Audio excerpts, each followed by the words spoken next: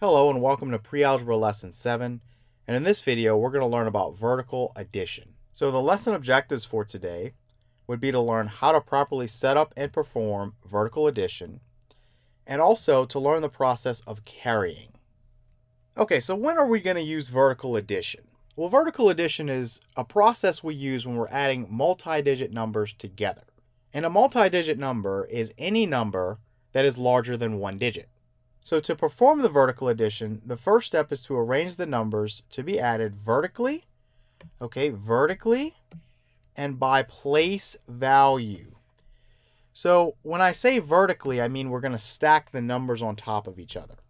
Let me just show you real quick with an example. Let's say we're adding 13 to 24. So 13 plus 24 is the problem. In this first step, we're just going to put the numbers on top of each other. Doesn't matter which number's on top or which number's on bottom. So 13 and 24, we're going to write like this. And there's more to it, but we'll get to those in the next steps. Now, notice how when I stack these numbers on top of each other, the digits in the ones place for each number line up, and the digits in the tens place for each number line up. This is your ones, and this is your tens. Let me just make this a little cleaner. This is the ones. Okay, so that is the first step. Stack the numbers on top of each other and by place value. So don't do something like this where you have 13 and 24 over there. That won't work. Again, vertically and then by place value. All right, so let's take a look at the second step. So let me just rewrite this. We have 13 and we have 24 written like this at this point. And for step 2, we want to draw a horizontal line underneath the bottom number. So let's do that. And place a plus symbol. Okay, this is the plus symbol to the left of the bottom number. So to the left of this bottom number, I'm just going to put a plus symbol. And now we have our addition problem set up. And in step 3, we're going to learn how to actually perform the addition. Okay, so for step 3, let me just rewrite this. We have 13 plus 24. We want to add the numbers in each column, starting with the ones column and moving left. So that means we're going to start in this column. You always work right to left when you're doing vertical addition. Now, we want to place the result directly below the horizontal line. So I'm going to start with the numbers in this column here. We're starting in the ones column. So what is 3 plus 4? 3 plus 4 is 7. So all I'm going to do is I'm going to put that directly below this horizontal line, and I got to stay in line. Basically, this 7 is going to be in the ones place for the answer. And then I just move left. So next I'm going to do the addition in the tens column. So I'm doing the addition here. So now I'm doing 1 plus 2, and that gives me 3. So when we add 13 and 24 together, we get 37. Okay, so let's take a look at some examples here. We're going to start with some very easy problems, and then we'll progress to some that are a little bit more challenging. So we have 27 plus 12. Again, we're going to begin by stacking the numbers on top of each other. So 27 can go on top, 12 can go on the bottom. And again, you can reverse that order. You could put 12 on the top and 27 on the bottom.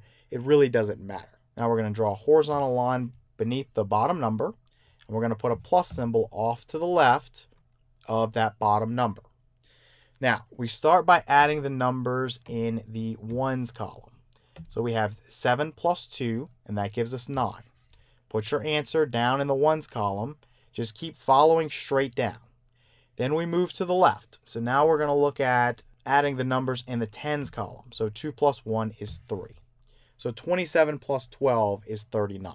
Let's kind of break this addition problem down a little bit further. If we think about 27 plus 12, again, we did it like this. 27 plus 12. We added in the ones column. 7 plus 2 is 9.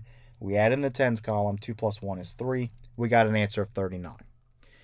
But if we think about 27, it's what? It's 2 tens, or 20, plus 7 ones, or 7. If we think about 12, it's 1 10, or just 10, plus 2 ones, or 2. So we think about adding these numbers together, just looking at them like this, it makes sense to have, okay, we want 7 ones plus 2 ones to know the amount of ones that we're going to have in our answer. So that's why those are lined up. So 7 plus 2 is 9. You get 9 ones. And it makes sense to think about the tens together as well. We have 2 tens plus 1 10, or we have basically 20 plus 10, or 30. So we have 3 tens.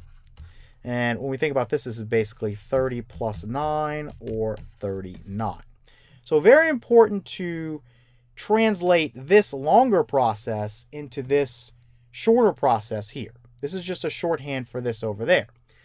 Now, what if you didn't stack the numbers up by place value? You'd run into a mess. You'd never get the right answer.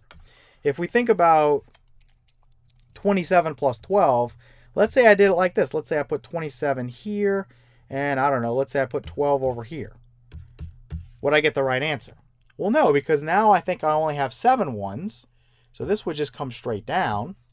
And now I think I have 2 tens plus another 2 tens, or 4 tens, or 40, and this would come down. So I get an answer of 147, which is completely incorrect, right? Completely incorrect.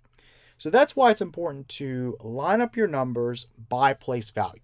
It's going to tell you how much of each you're going to have. How many ones, how many tens, how many hundreds that you're going to have in your answer. Okay, let's look at the next one. We have 405 plus 314. So again, we're going to line these up vertically and by place value. So everything is lined up. We got the ones, the tens, and now the hundreds. So we work right to left. So we're going to start by adding the numbers in the ones column. What is 5 plus 4? That is 9. So you're going to write your 9 in the ones column for the answer. 5 ones plus 4 ones is going to give me 9 ones. Then we're just working our way to the left. So now we're going into the tens column. 0 plus 1 is going to give me 1. And we worked our way to the left again. Now we're in the hundreds column. 4 plus 3 is going to give me 7. And so my answer is 719. And again, just thinking about this, we had 5 ones plus 4 ones. That gave us 9 ones. We had 0 tens plus 1 10, which gave us 1 10. Then we had 4 hundreds plus 3 hundreds, which gave us 7 hundreds. So essentially we have 700 plus 10 plus 9, or the number 719 as our result. Okay, now we have 2,057 plus 14,112. So again, we're going to stack these numbers on top of each other and by place value. But one thing you're going to notice here is that one of the numbers has fewer digits than the other. Typically when this happens, you put the number with more digits on top. So typically you're going to see 14,112 on top and 2,057 on the bottom. But I'm going to do this addition problem twice and show you that it doesn't actually matter. This is just a little bit easier. So we're going to start in the ones column. 2 plus 7 is 9. Then we're going to the tens column. 1 plus 5 is 6. Then we're going to the hundreds column. 1 plus 0 is 1. And then I'm going to put a comma there. And now I'm going into the thousands column. So 4 plus 2 is 6. And then I'm going to the 10,000s column. And you'll notice how there's nothing here to add with 1. Typically, we'll teach this as, okay, just bring the number down, and you'll put a 1 there. So your answer is 16,169. Let's say I change what's on top. Let's put 2,057 on top, and let's put 14,112 on the bottom. Let's kind of move that over a little bit. And it's the same thing. We start in the ones column. 7 plus 2 is 9. Then we move to the left. 5 plus 1 is 6. 0 plus 1 is 1. 2 plus 4 is 6. And then bring down the 1. We get 16,169 either way. Just typically, you're going to see this setup because the number with more digits is generally going to be on top. Okay, now we want to look at a problem that's going to involve something known as carrying. So I'm going to work through this problem, and then I'm going to go back and explain how it works. So 27 plus 35 is what we're going to work on. So 27 plus 35. So what happens is when we try to add the numbers in the ones column, 7 plus 5, you get 12. I can't fit a 12 in this space right here. I can only fit numbers 0 through 9. I can only fit a digit in this space. So 12 is too big.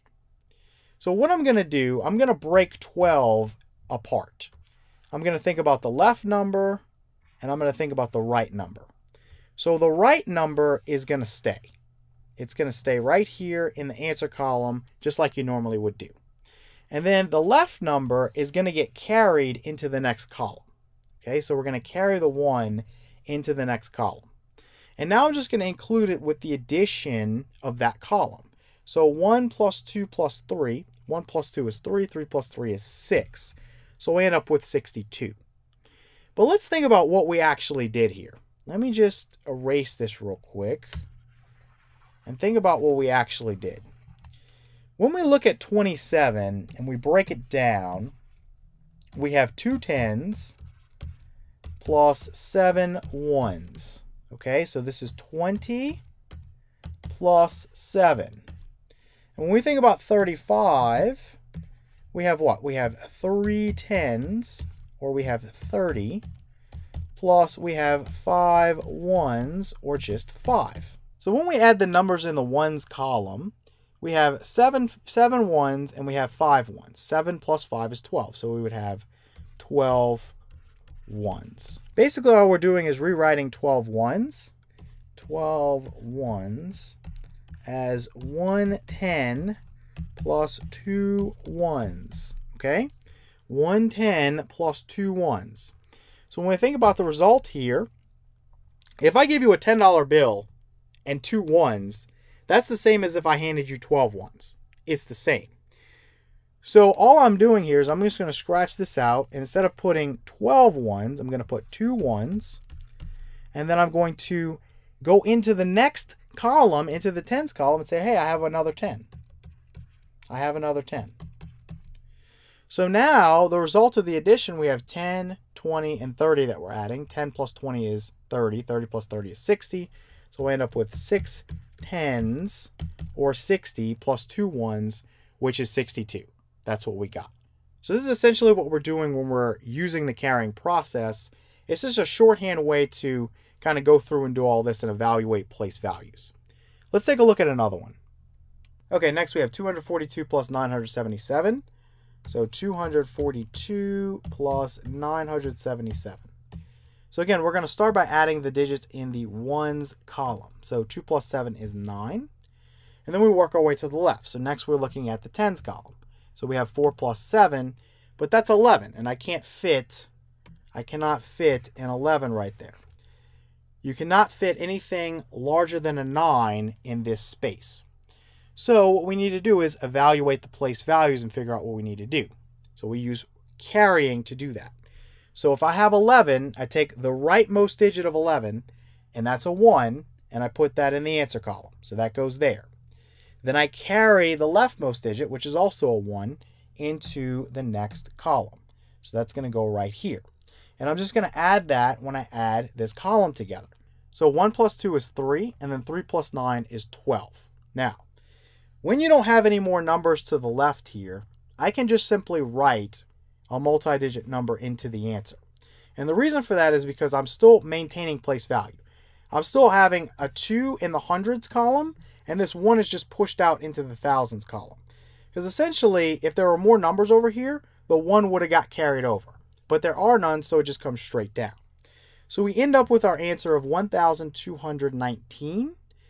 And to think about this carrying action just a little bit more, when we look at the result of this column here, which was 4 10s plus 7 10s, really we got 11 10s, right? We got 11 10s, which essentially all we did was we broke it down into 100 plus 110.